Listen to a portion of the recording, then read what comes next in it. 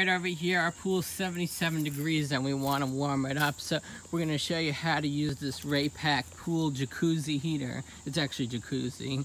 You take off the leaves first. Make sure it's all out of these vents because it's going to be hot once you turn this on. You won't be wanting to move the leaves later. Okay. Filters on, always. Oh, there's the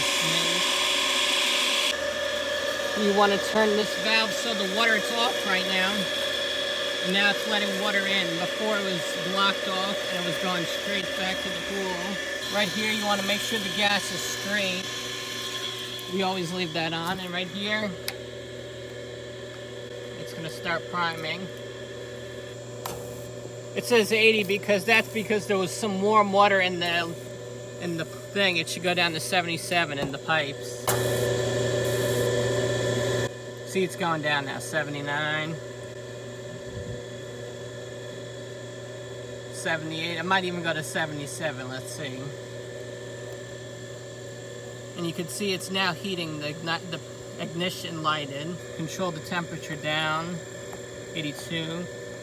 We can see it's 76 degrees. We have it fired up right now. Okay, I don't know if you can see it, but it's now almost 78 degrees. It's about 77 right now, within 45 minutes right now. This one says 79, but it's really 77. I'm not sure why it's off by 2 degrees. I thought it would say 78 because before it was off by 1 degree. Now it's off by 2 degrees in the sun. It's now 1 hour and 15 minutes and it's saying 80 degrees. I'm not sure why. It should be 78, 79.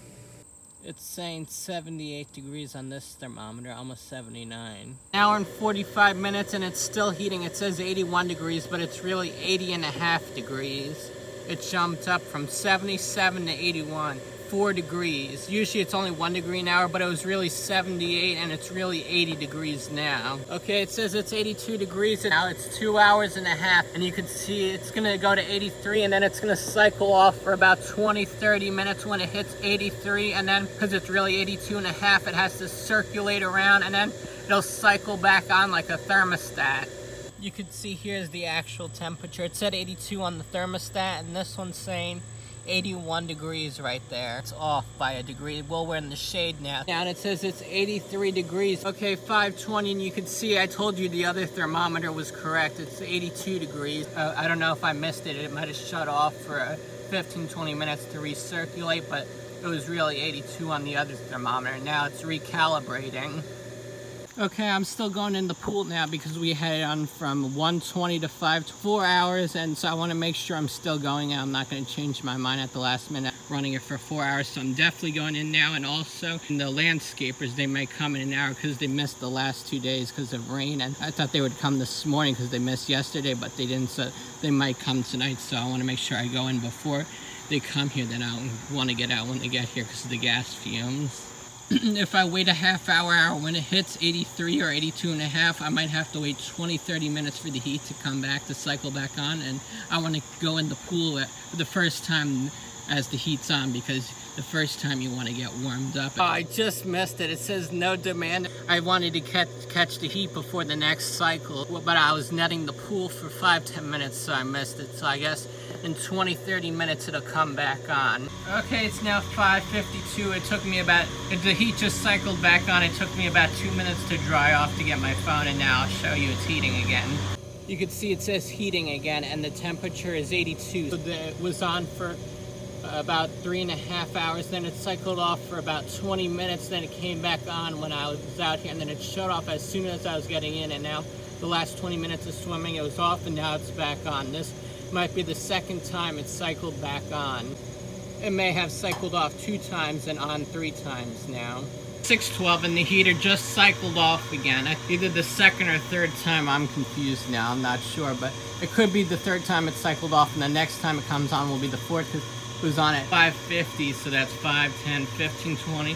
It was on for 22 minutes, approximately 20 minutes. You could see it says no demand. It's 83 in the pool, but okay, it's now 6:35. It's off by 3 minutes. I thought it was going to come on at 6:32, so it's not exactly 20 minutes, but it's very close to 20 minutes. And also, It should be coming on more frequently now because the temperatures are way below 80. It's now 76 and it's going to go down to 72, 74 in the next hour. You can see it's heating again now at 6:35. It's 82, it says in the pool still, and it's set for 83 still. It hasn't changed in the last hour and a half since I've been in it. Okay, it's now 6:48. It just turned off again, and now looks, I think that's the end of the swim. It's getting kind of cold out. Well, it feels cold even though the air temperature is only like 73, 74, but when you come out at 83 degrees, it's like an 8 to 10 degree temperature, a cool temperature change when you get out of the water. Okay, it says, hold on, pool set 83, no demand. I'm gonna turn it off now. We're done swimming. That was great. A great swim. I'm gonna leave the water circling through the heater for 5-10 minutes to cool it down, and then 10 minutes later I'll turn the filter off right over there, and I'll switch that back to off. I'll close the valve.